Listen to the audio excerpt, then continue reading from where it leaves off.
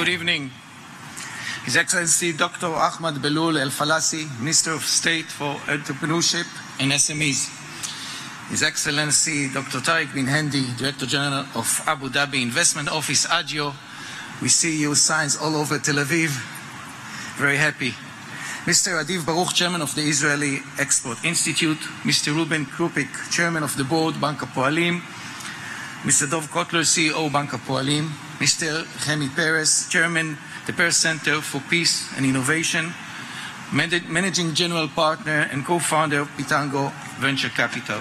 Ladies and gentlemen, distinguished guests, I'm honored to be here this evening taking part in the opening event of the visit of the Israeli delegation to the GITEX exhibition.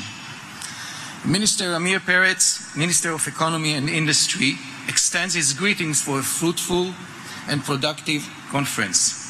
And we are in the Ministry of Economy committed to help create a platform for cooperation between the business communities of our two countries. Standing in front of me is an esteemed Israeli business delegation comprised of over 100 leading Israeli companies, all excited to be here, looking for business cooperation opportunities in the UAE. With this being the first Israeli official business delegation, definitely the biggest one, to the UAE, I am sure that this is only the beginning of many more delegations to come. I wish to take this opportunity to thank the organizers of this event, the Israeli Export Institute, Bank Hapoalim, and the Dubai World Trade Center.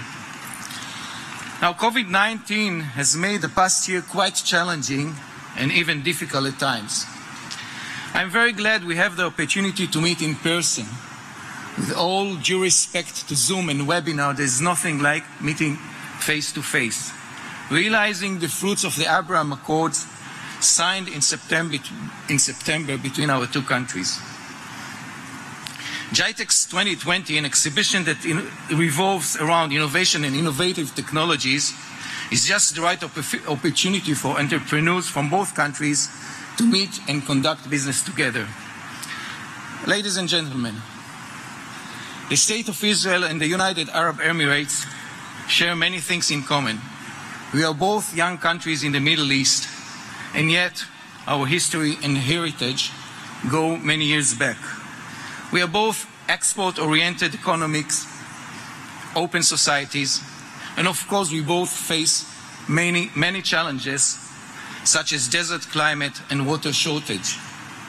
This is my second visit to the UAE, and I have to say I'm amazed to see what you have achieved so far. They say that necessity leads to innovation.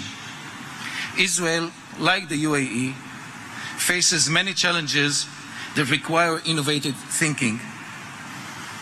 So I am pleased that everyone in the world can enjoy some of Israeli innovative developments, such as the cherry tomatoes in salads and ways that takes people to their destination. The companies attending this delegation are just a perfect example of this. Technologies born out of need and necessity and being developed and exported worldwide. In conclusion, I would like to thank the organizers again and to extend to you an open invitation to come to Israel, to share with us the ideas, the innovation, and to do business with the Israeli business community. Thank you and good evening.